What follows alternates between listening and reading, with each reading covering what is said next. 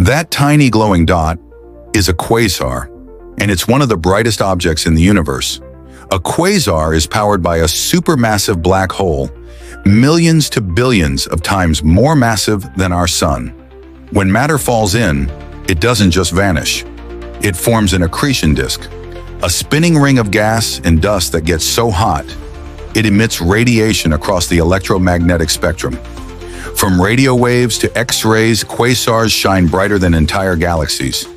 Despite being no larger than our solar system, one quasar can emit 1,000 times the light of the Milky Way from a single point.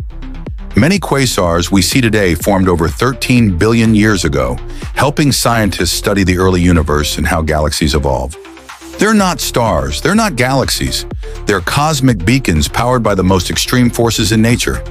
Quasars, the blazing hearts of ancient galaxies, and we're just starting to understand them. Subscribe to WhisperLoop. Space isn't just strange, it's spectacular.